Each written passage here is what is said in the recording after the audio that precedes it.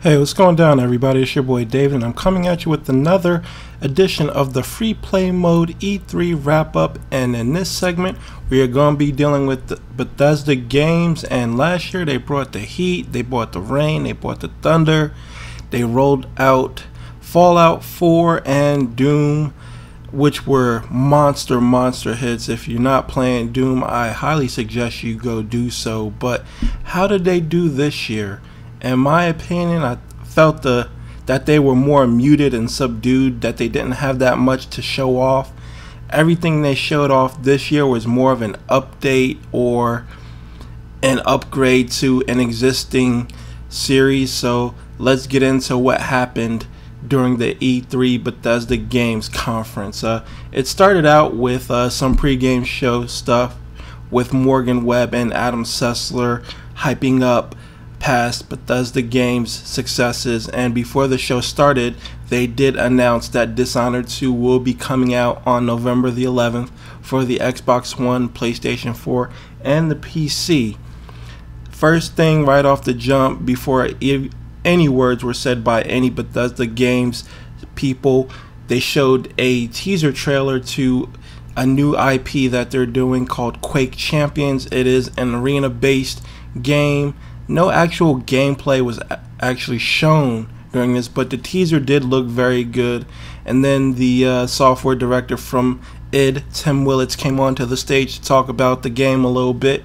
It is going to be an arena-based game, as I said, sort of like Quake 3 Arena. And he went on to discuss Quake's association long-running with the origins of esports and how QuakeCon is one of the biggest places that you can still play Quake competitively. He did go into a little bit of details in regards to Quake Champions, and that it will be exclusively for the PC, and that it will have unlocked frame rates at 120 Hertz, and the characters in the game will have individual attributes and playstyles. So that's it for Quake Champions. They did announce that they will be showing off more of the game at QuakeCon in August. Excuse me. Peter Hines came out next, talked about the free-to-play card game that he spoke of last year, Elder Scrolls Legends. It's a deck-building game akin to Hearthstone. I'm not much into these games, so for all you guys out there who were expecting me to explain and delve more into this, you're going to be very disappointed, because I do not understand card games at all. Like, the last card game I really played was Magic the Gathering, and that was back in college. But if you're very interested in this game, you can sign up for the beta at BethesdaGames.net, and it will be coming to the PC, iOS devices, and Android devices.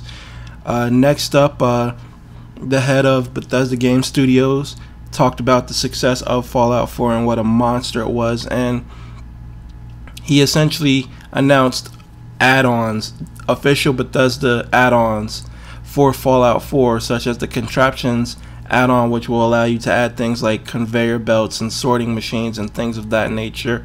And it is coming next week, which I assume is Tuesday. And next, he have announced the Vault Tech Workshop, and this one will allow you to build your own vault. You'll have to excavate it, clear it of any monsters, put down any stuff you want down there, and you can even run your own experiments on vault dwellers in this new add-on, and that's coming in July. And the final add-on they announced that is coming from Bethesda is coming in August, and it's called Nuka World. No specific date, no specific details were given on this, but it did look very interesting in the trailer.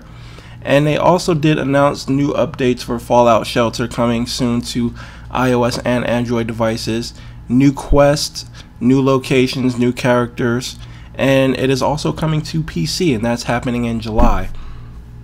They moved on to Skyrim Remastered, the worst kept secret in the world. Everybody knew this was coming since they showed off the demo, the tech demo for the Xbox One way back in 2013, they finally made it official and it's coming to PlayStation 4 and Xbox One, and it will be able to use PC mods like Fallout 4 can on the consoles.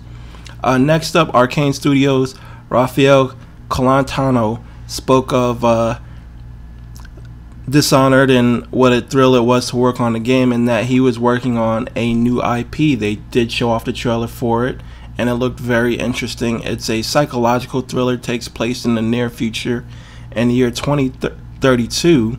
It's first person, has sort of a Groundhog Day vibe to it. If you've never seen the movie with Bill Murray, I suggest you go see that right now to know what I'm talking about.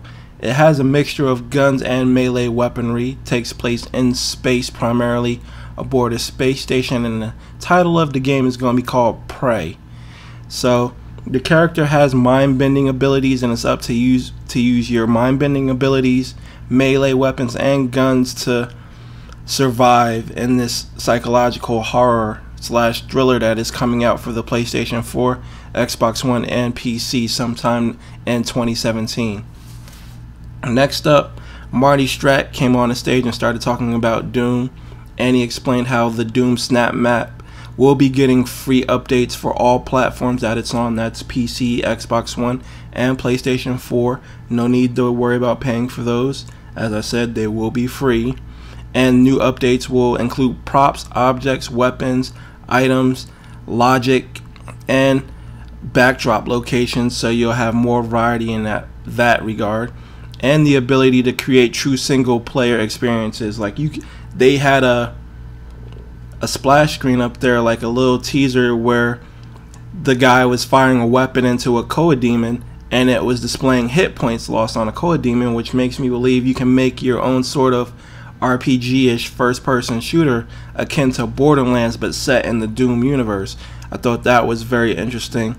They also talked about releasing new multiplayer modes, and the first of the premium DLC map pack is coming with 3 new maps, new weapon, new demon, new gun, and new armor, and look for that to be coming down the pipe pretty soon. And for all of you who have not played Doom yet, starting today, they announced that the first level will be free during E3 on all platforms to download, so definitely get on that if you don't have Doom or you are very curious about wanting to try it out. Next, they had the head of ZeniMax Studios, Matt Freer, talking about the Elder Scrolls Online on consoles, and that it is the biggest game in terms of MMOs on consoles. They showed a splash screen and highlight video for Elder Scrolls Online, and they said on June 23rd they will be launching internationally in Japan. So for all you people who are in Japan, you'll finally be able to experience what everybody else has been experiencing in the Elder Scrolls Online. Then they announced the Dark Brotherhood DLC map pack, well, gameplay pack, excuse me, launching on this coming Tuesday. And they did show the Dark Brotherhood DLC gameplay trailer, and it looked very good. They did add assassination animations, and they also announced the One Tamriel initiative, in that instead of beginning and being confined to a certain part of the world in Elder Scrolls Online, beginning this fall, once you get out of the tutorial, you can freely explore wherever you want. You can play with anyone. You can go anywhere from the start of the game. So that's very, very interesting. And next up, they announced Bethesda VR, and Fallout 4 and Doom are available to be played at the show. So if you were at E3, you can play those 2 games in Bethesda's VR booth. And coming officially to the HTC Vive in 2017, if VR lasts that long, Fallout 4 will be appearing on that platform. So for all 3 of you who own an HTC Vive, you'll be getting a AAA quality game in 2017.